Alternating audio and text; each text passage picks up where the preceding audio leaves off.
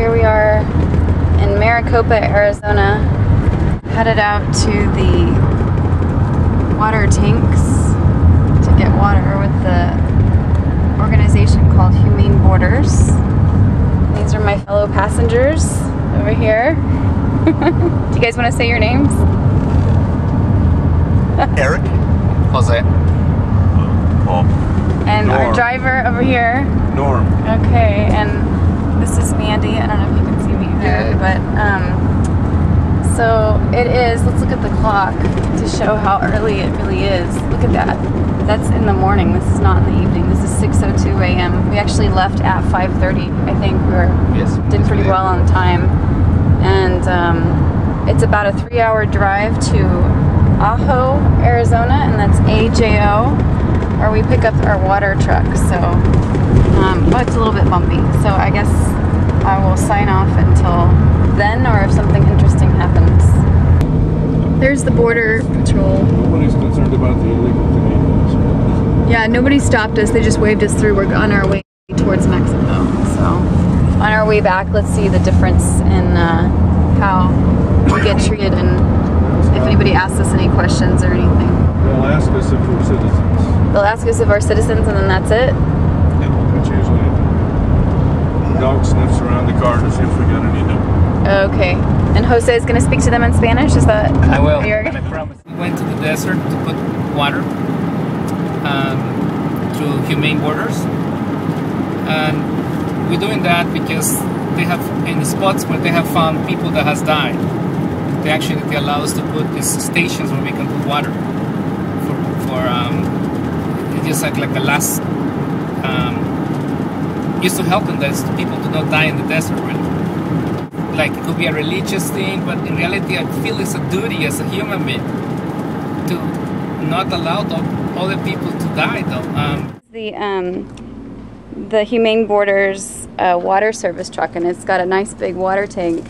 That's our water bottle right there that we've been using. And then here are the people that I'm with. We're waiting for the keys, the extra set of keys that go with this truck. One of our missions of our church is to support the Humane Borders mission, which is an advocacy for migrant rights, as well as try to place water stations in the desert where there have been known deaths occur, and to try to prevent people dying in the desert that are trying to cross to get a better life. The reason we're here is because the United States has a dysfunctional immigration policy that does not allow people to come here to work, even temporarily, and we advocate for that to change. And in the meantime, we're doing this as an effort to stop people from dying. So I belong to a church that is committed to social justice and doing what we can to meet needs that are in our community in a hopefully meaningful and an intelligent way. Our organization does this every week. Every Saturday we have a crew that comes down and services the water stations, collects any trash that we find, and makes a note of how much water usage there is. Okay, here we are filming the filling up of the truck right now. There's Norm on top of the truck.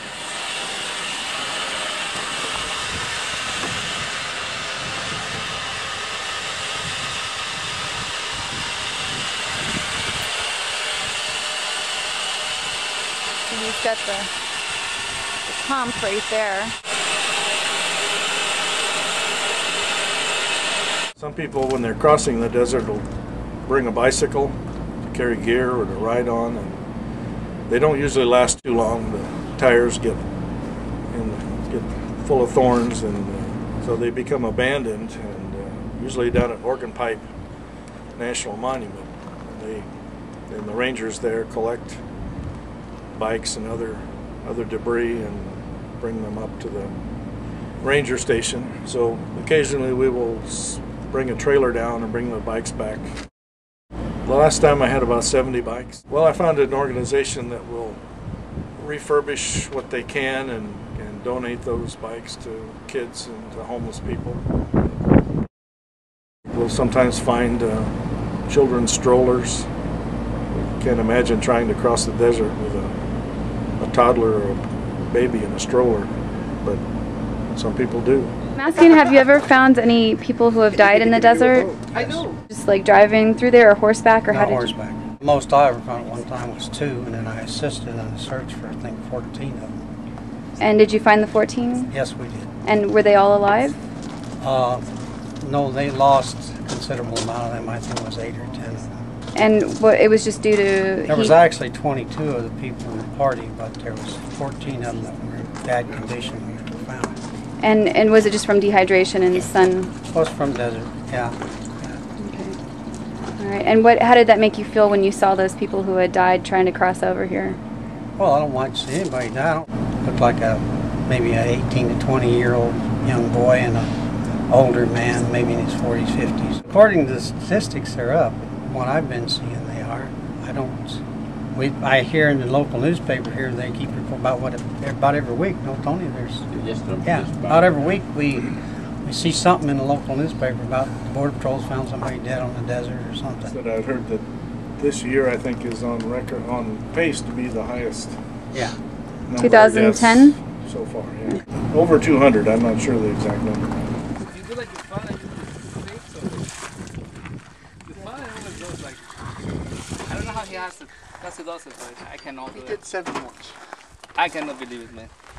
He's crazy. I cannot do that. It's so tough. And he just goes out.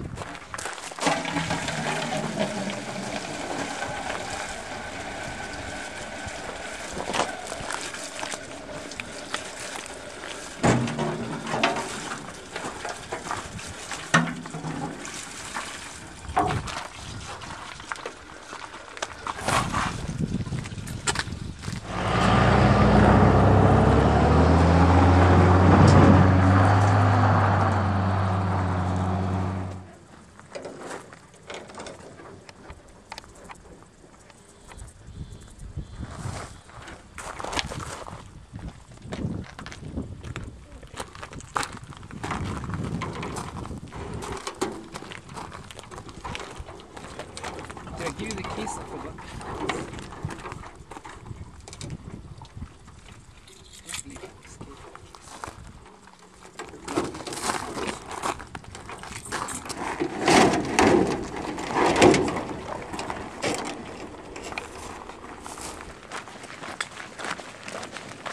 When you're moving 20 gallons of water, you're going to move fast too. Okay, because you're moving pretty fast.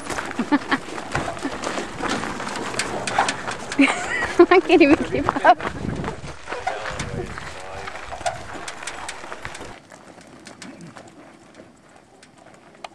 Bother you? They just are thirsty. Yeah. The bees are thirsty. Water, It's yeah. their water, not their hive. That would freak me out. And Norm doesn't seem to be afraid of the bees.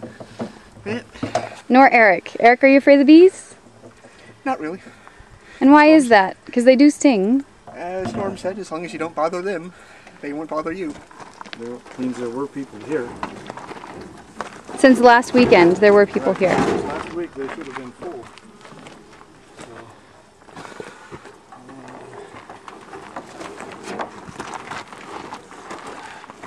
Been leaving the bung holes in just because the bees will sometimes get inside the barrel and we don't like that.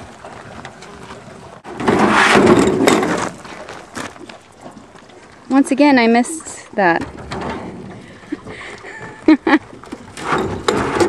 Good. It's like good. I mean, the camera was turned away, but I just turned it back towards... So nobody I have, sees like, you. karmic PR. You do have karmic PR.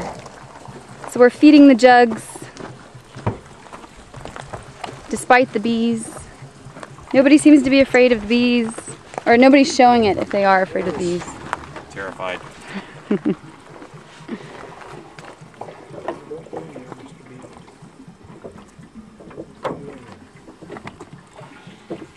I found a pair of blue jeans over under the Palo Verde. What condition are they in? Pretty good, except for a little hole right there. And what do you plan to do with them? I have no idea. How Hi, this is Mandy with immigrationconversation.com, and I'm here in the near Ajo, Arizona, but we're in the Sonoran desert, and we've just refilled these water bottles, water jugs with water for people out here in the desert so they don't die of thirst. And we found this pair of blue jeans, and these are the trash items that we found in here. An instant soup in a plastic bag, and there are a lot of bees around here.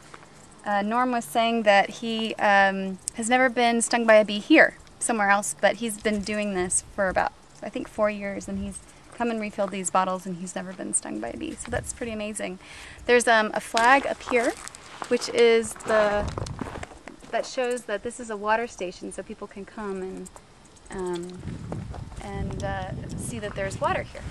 So I am back at the truck because I think I got dehydrated. I was telling my fellow volunteer Paul here that I was just fine, and he was like, I think you need some water. So he gave me some water, and then I decided to walk back and get my own trusty blue water bottle here, and then I just decided that I needed to sit here in the truck for a little while in the shade, and the rest of the volunteers are filling up the rest of the water jugs. I can't imagine how dehydrated they must be, but I'm feeling like I just need to sit here. So this is definitely an interesting desert experience. If I was just out for, 15 minutes or 20 minutes, like what's it like to be out here walking, the entire length of the desert?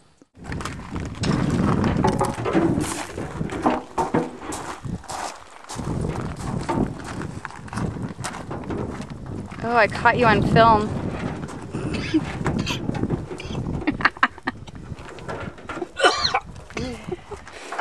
We also have English education contrary to popular. But Norm, you don't have a gun rack on your truck, though. Truck. No, I don't. Not a real. What's up with that? Not a real Arizonan, I guess.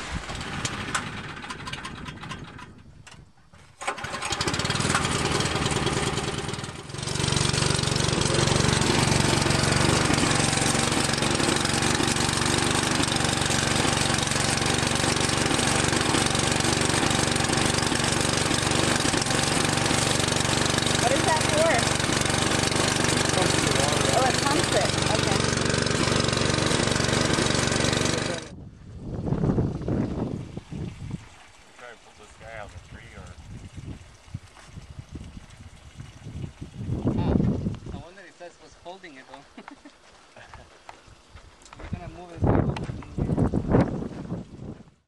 Hi! Hello, how are you? Hi. And you guys are citizens of which country? The United States, I believe. United States. United States. Where you guys coming from? Humane Borders. Okay, great. You guys have a good day. Take care. I didn't even get to answer. I didn't even say anything. So you were supposed to say something in Spanish. I know.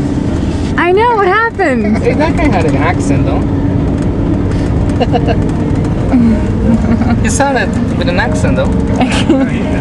He did the whole Alabama thing. Oh. Alabama? What did you...